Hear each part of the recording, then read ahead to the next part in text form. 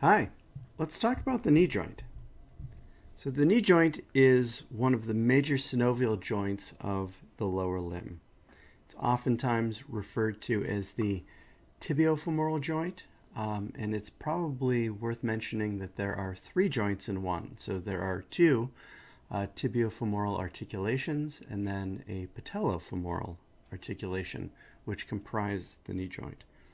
So here we're looking at an anterolateral view of the knee joint. I can tell that this is an anterolateral view of the knee joint because I can see the anterior compartment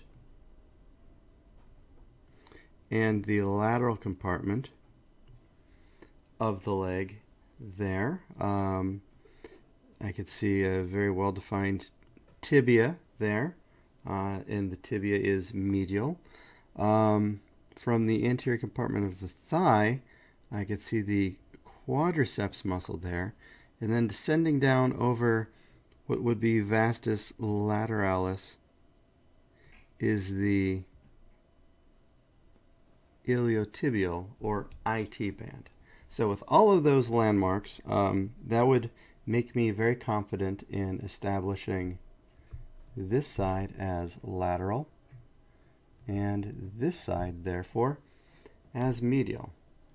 So let's talk a little bit about this particular joint. So like all synovial joints, there is a joint capsule, and that capsule is made up of fibrous connective tissue and other tissues as well. I think that that anteriorly the capsule is probably the most interesting. So if we look round about there, we have the patella, and as you recall, the tendon for the quadriceps femoris group, so that would be the quadriceps femoris muscles, actually developed the patella within it. So the patella therefore is a heterotopic or a sesamoid bone. And then following from the patella down to the tibial tuberosity is the patellar ligament. This patellar ligament is really just a specialization of the quadriceps femoris tendon, but we call it a ligament because it's connecting bone to bone. From time to time, I myself will call it the patellar tendon or a quadriceps tendon. You will hear it variously referred to as any of these things, and so understanding these relationships between quadriceps femoris muscles, the patella, and then that bit of connective tissue that attaches distally to the tibial tuberosity is probably pretty important for you. So most appropriately, it would be the patellar ligament. Maybe that's just big anatomy's way of getting you to remember more structures, but you might also hear it referred to as the tendon for quadriceps femoris or the patellar tendon. It's truly a study in having multiple names. Anyways, so having understood that, I think that it bears to understand that the patella and that patellar ligament are replacing the capsule or are capsular themselves for the knee joint.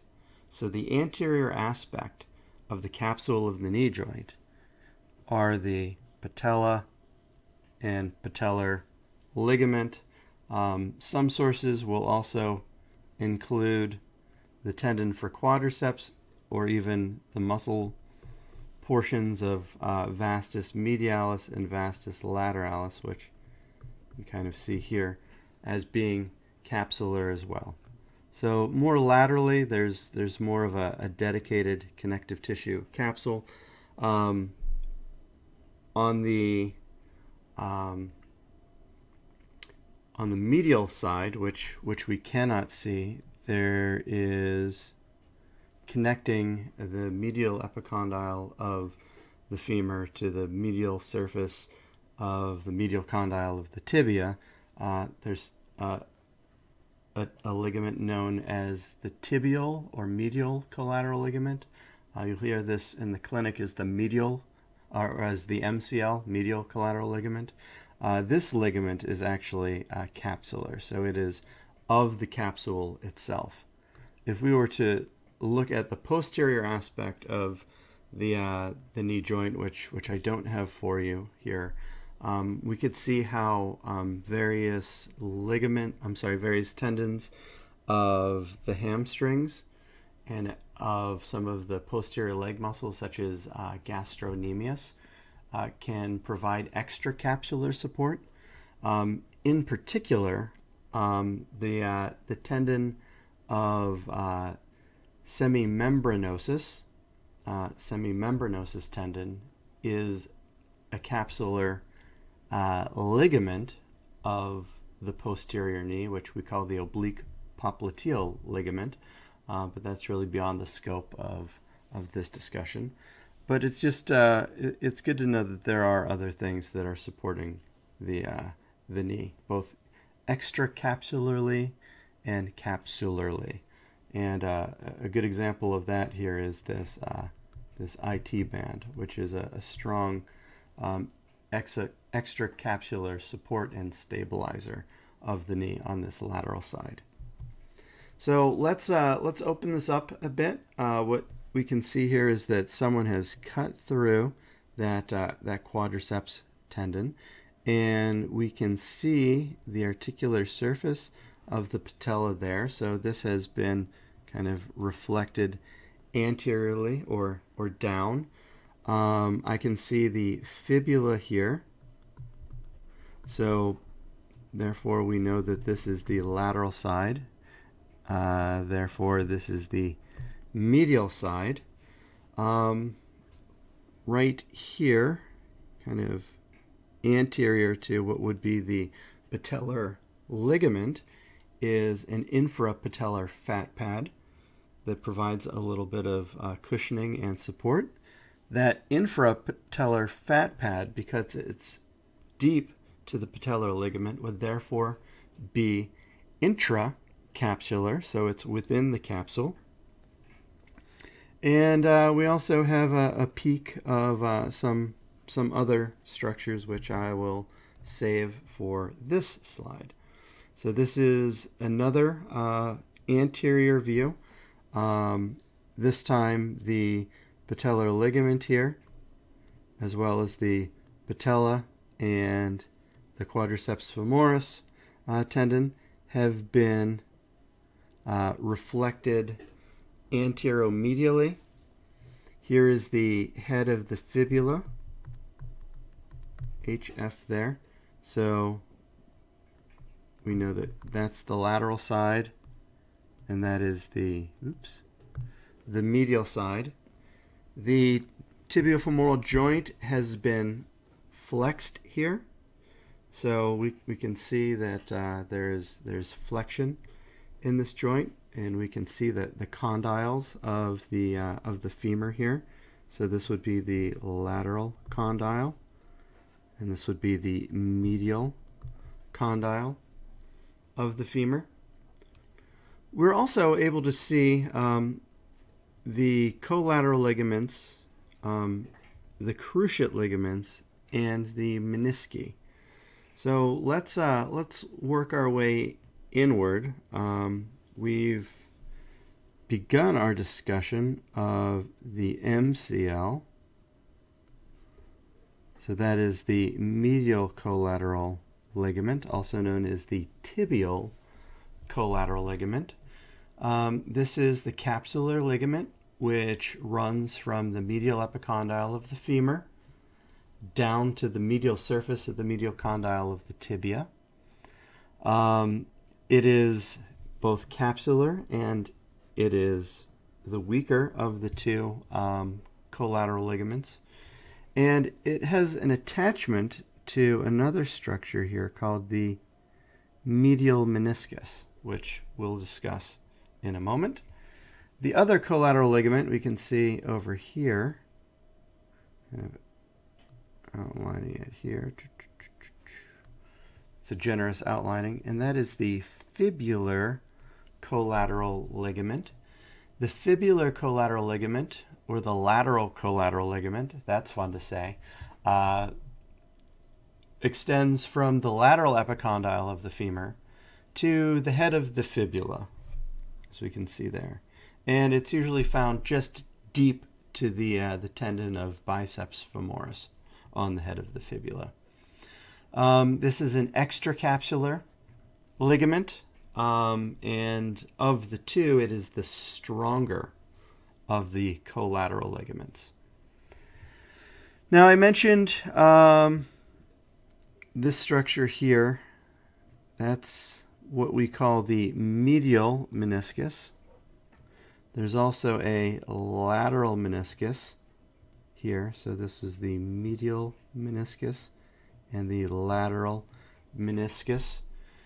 The menisci are fibrocartilaginous rings which help to cushion and reduce friction within the joint capsule. The medial meniscus is more C-shaped. It's enmeshed with the tibial collateral ligament,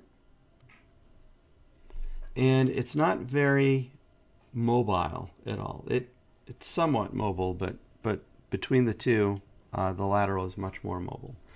Now, the fact that the TCL and the medial meniscus are enmeshed here shares some clinical significance, and that is, with a glancing athletic blow, and usually for understanding how these things happen, you might want to consider a lateral blow here to the knee. So let's presume that the force came in the direction of the arrow.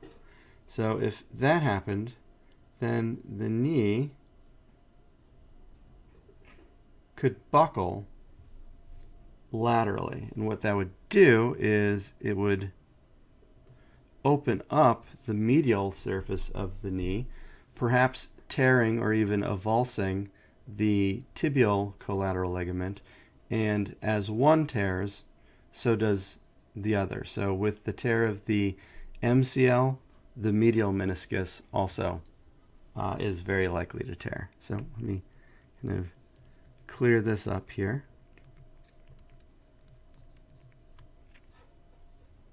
The menisci are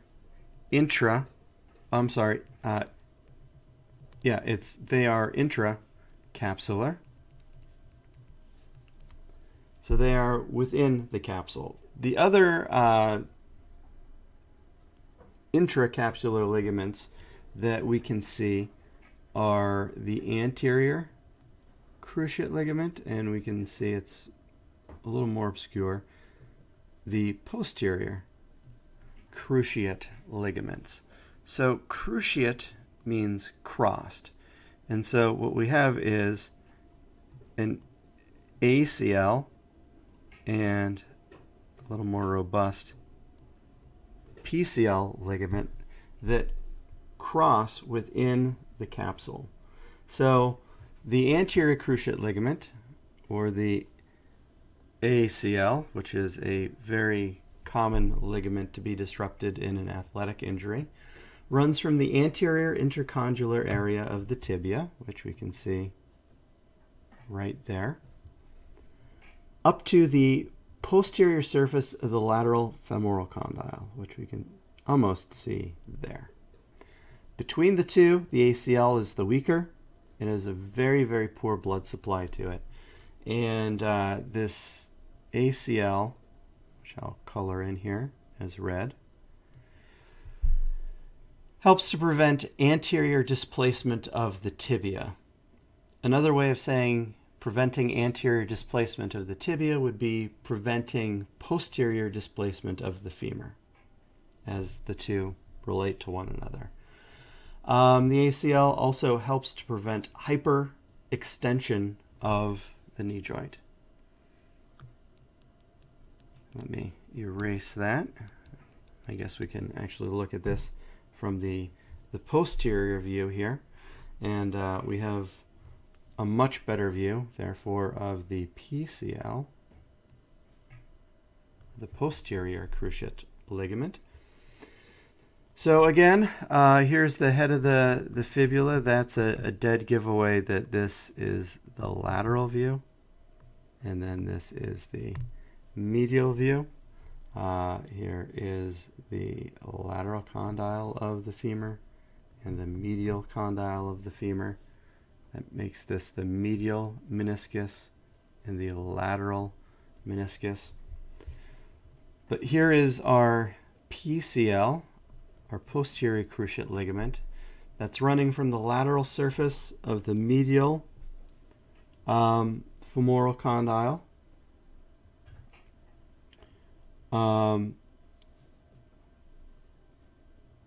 which is there, down to the intercondylar fossa there. The posterior cruciate ligament is the stronger of the two cruciate ligaments, and it helps to prevent posterior displacement of the tibia or anterior displacement of the femur, as well as preventing hyperflexion of the knee joint. And then finally, just a quick discussion of some of the neurovasculature found in the vicinity of the knee. So here we're looking at a posterior view of the knee. Here is the medial side. Here is the lateral side, and let me discuss with you for a second how I could identify that. Here I can see the head and neck of the fibula, which is lateral. Another way for me to tell that is I can see the sciatic nerve descending down in this popliteal fossa. And so here I can see the tibial division continue down through the popliteal fossa and into the posterior compartment of the leg.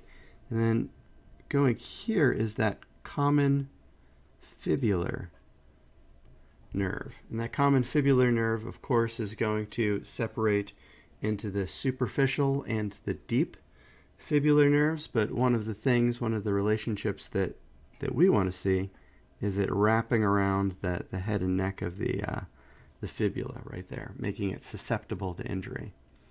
So we can see, not only do we have the tibial nerve here, that's the most superficial and lateral element of the popliteal fossa. We also have the popliteal vein, which is a vena comitans of the popliteal artery, which we can see right there. The popliteal artery is the deepest and the more medial of the structures within the popliteal fossa, and having these other structures in the way sometimes makes finding that popliteal artery for palpation difficult.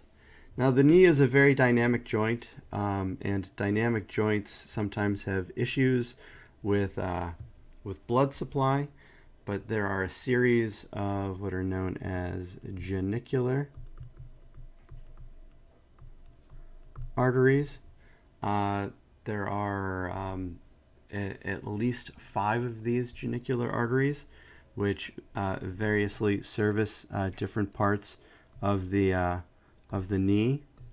Some coming from the popliteal artery directly, others from other sources as well. But that's truly beyond the scope of this particular conversation. I just wanted to point out that the knee is an area rich in arterial anastomosis. So that is the review of the knee joint. I thank you for your time.